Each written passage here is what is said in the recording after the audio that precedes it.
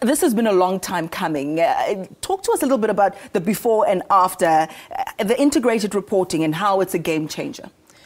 Integrated reporting, really, one would say it's a new way of corporate reporting. And what that really means, you would have seen in the past that companies are really reporting mostly on their financial performance. And now we'll see companies reporting more integrated or telling a story that is a bit more integrated from their strategy into their governance as well as their financial performance. And they will be weaving all of that together and telling the story to the investor and stakeholders. Who and how will integrated reporting benefit in the South African context?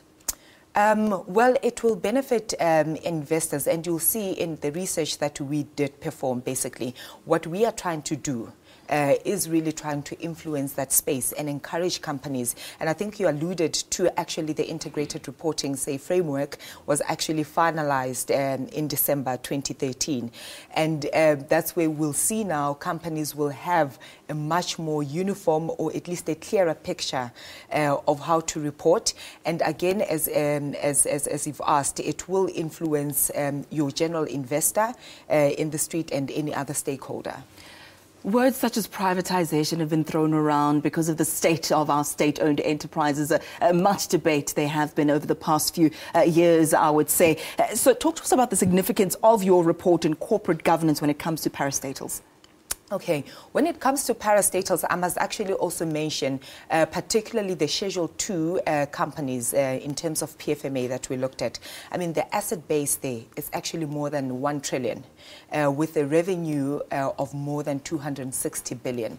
So one gets to understand the picture of how significant the parastatals are. Particularly as well globally, we understand that they actually contribute about 40% of the GDP globally. So parastatals are really important in that context.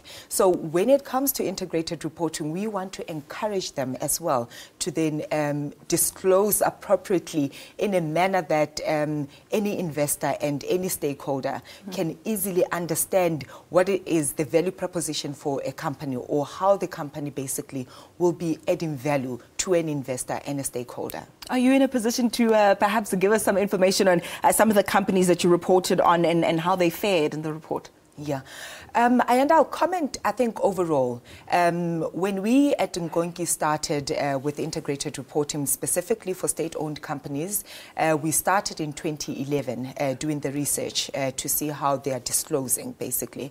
And now we started with an average percentage there of overall scoring of 40.6%.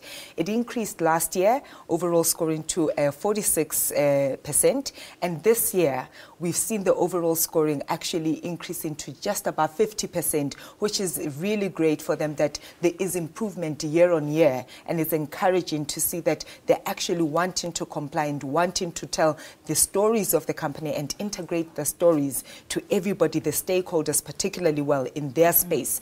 They're accountable to a number of stakeholders. Thuto, perhaps as briefly as possible in closing, to the viewer at home who's just thinking, I'm not very au fait with all the technical terms and the jargon. I don't really care much for the numbers. I just want a better South Africa. What does this mean for that individual who's just at home, who wants a better life?